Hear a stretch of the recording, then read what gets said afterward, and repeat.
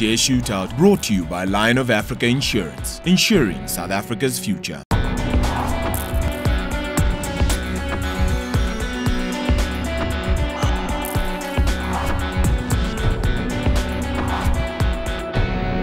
You're watching Share Shootout here on CNBC Africa, first with Business Worldwide. Well, before the break, both Byron and Gary gave us two of their stock picks.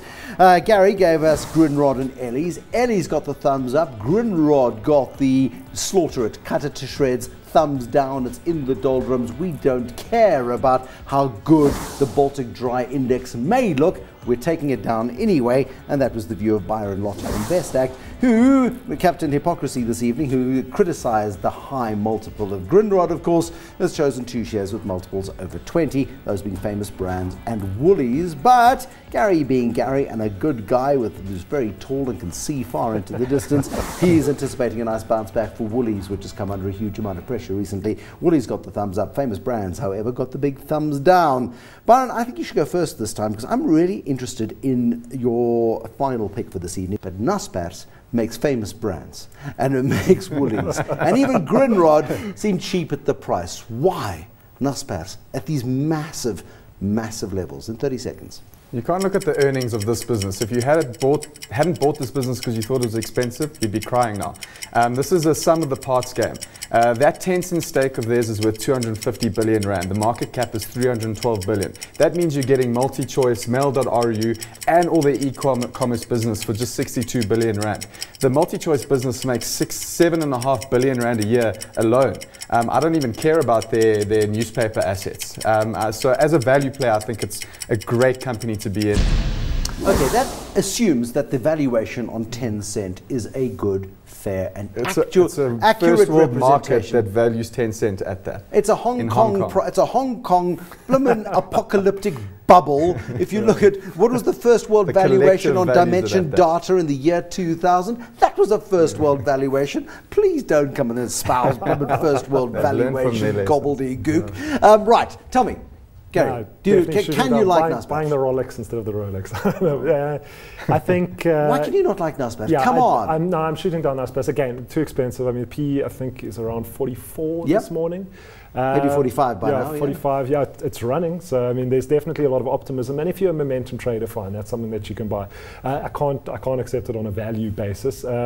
It's a company that, one that operates, we were talking about China slowing down. I mean, if China does slow down, I mean, Naspers will feel it. But it's not that worries me the most. It's the fact that if you look at something like Google is worried that if one search engine comes up with a better algorithm that just does the job better, people will just switch. They will flock. It's not difficult to leave Naspers. It's not difficult.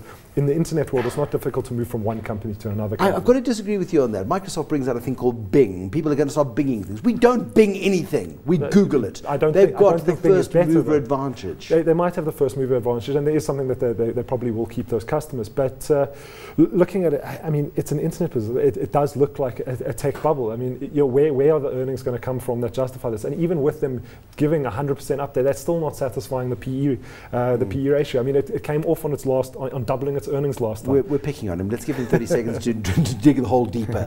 Come on, you can't argue against the fundamentals of this thing, that we don't know where it's going. We don't understand the markets in which it operates. We assume that it will continue to have this enormous growth trajectory, but that is where investors in technology always get burnt. The reason Tencent is so expensive is because it's got 900 million subscribers. It's the amalgamated version of Amazon, Google, Facebook, eBay, online gaming, which is Zynga, all in one, and it's locked in basically the majority of Chinese clients. And you can't leave it because you'll be left out. Isn't it a bit like Pick and Pay in that it's pricing Tencent for the next 900 million clients? You've got 900 million clients. That's almost an eighth of the entire world as subscribers. So where's the growth from? It's like a chain letter. If they've been able to monetize it, they have been able to monetize it more than any of the other businesses like Facebook. But if they can monetize it more, because those Chinese consumers are growing and they're getting more money and they're going to be spending that money. What about the argument that it's not hard to create alternatives? And who says they're not going to find the next Tencent?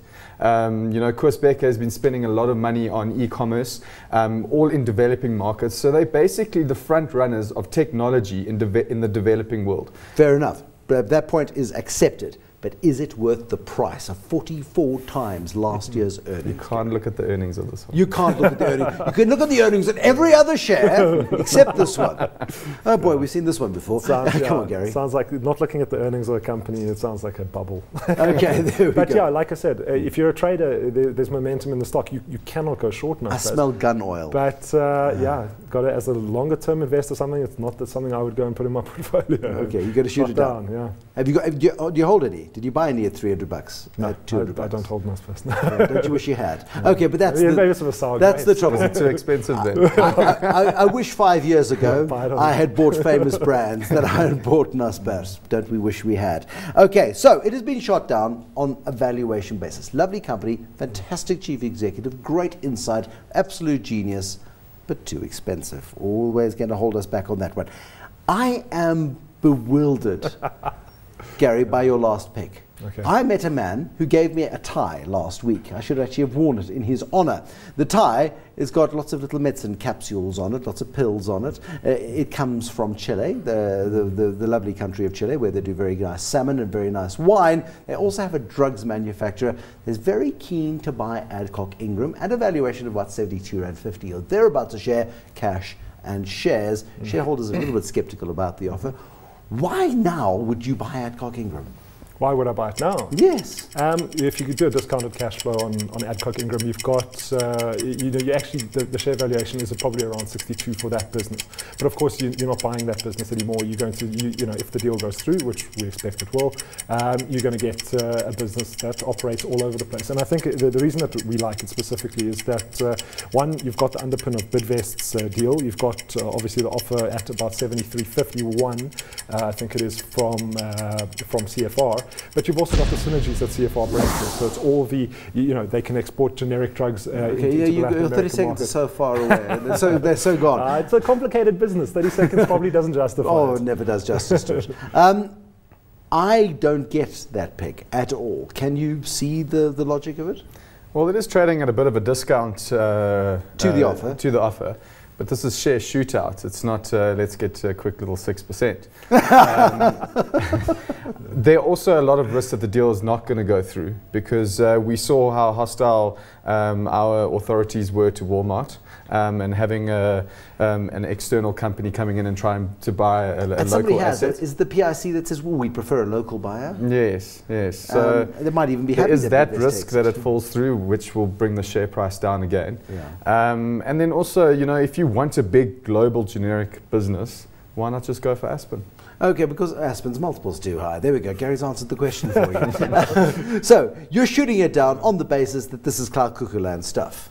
There we go. Okay, on that point, Gary, sorry, you've been shot down on that point. Can I come back to it? Go, 12-second report. PIC, 13% of the company only doesn't have enough muscle in there to actually block the deal anyway. Also, if you look at the Adcock's role in South Africa, the calls for having a local player, completely irrelevant because Competition Commission would have a field. Elias Masilela has got a hotline to Rob Davies. They can drag this thing out for longer than they dragged Massmart if they choose to do so. We've seen it in the past. It doesn't mean it's not going to happen again. Yeah. All right, we got to pick a winner this evening.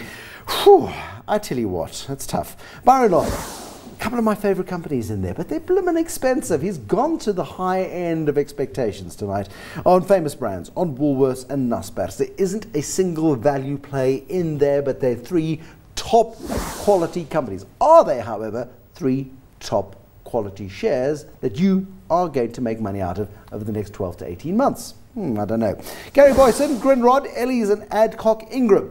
Grindrod, betting on global trade, interesting. Ellies, if you don't depend on them for your satellite dish, you won't dislike them too much. And Adcock Ingram, this is Cloud Cuckoo Land, but I quite like Cloud Cuckoo Land. Byron, you're going to hate me even more. Byron Lotter, I'm afraid you're gone. If my producers had had their way, Gary Booysen would be gone, but hey, this isn't about them, this is about me. I am the judge, jury and executioner. I like the fact that there's a bit more value in Gary's portfolio, and that's simply the reason for it. Three great companies that Byron chose, but they're blooming expensive, and I get frightened when things are expensive. So Grindrod, Ellies and Adcock Ingram, I don't really get that one yet, but we'll study it in further detail. Will Brian Joffe beat the offer from CFR? No, most certainly he won't.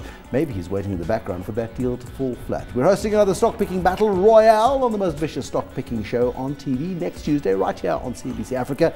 Do tweet me or share Shootout suggestions. My producers are going to be abusing me on Twitter this evening. Why don't you join them? Follow @BruceBusiness on Twitter. Until next time, we'll continue to pick out a winner and shoot out the rest. Good night.